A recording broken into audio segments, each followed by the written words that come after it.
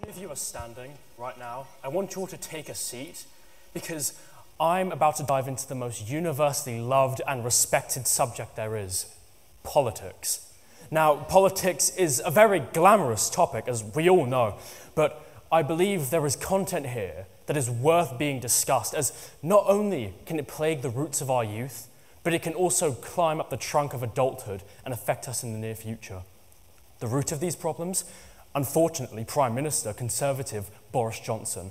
Now, don't get me wrong, Boris has had a few ups, some relatively high, but he has also had a plentiful amount of lows that two resigned ethics advisors cannot comprehend with words.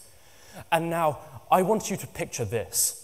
Do you really think we deserve a Prime Minister who is so egotistical that he's willing to make a mockery of our country's legacy, our history, and our community by lying to said community with criminal parties and photos, all which lead to investigations stacking and stacking and stacking? The guilty to non-guilty practically being split 41 to 59%, as if trying to replicate a vote of no confidence. A Prime Minister who expects us to tolerate his EU-phoria that involves immigrants from overseas without IT degrees in countries like India who don't wish for a life of British values.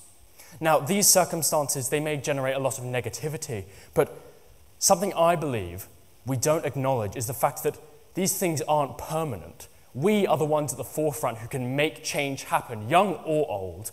I mean, think about it. We come from all different walks of life. We live and die breathing the same air. But that air shouldn't constrict us because we can go higher than that. If you want an example, 50 years back, we didn't think we could breathe in space, but now we can, whilst leaving traces of man behind through things like flags or space stations. But that is just a pavement. It's a pavement of success, not a pavement of failure. Anyone from any gender, ethnicity, or race can go up that path and top the corruption that plagues this Parliament. The Parliament who is meant to be looking after our youth and responsible for our growth and our maturity. And that, my fellow British folk, is something I believe we can all appreciate in the years going forward.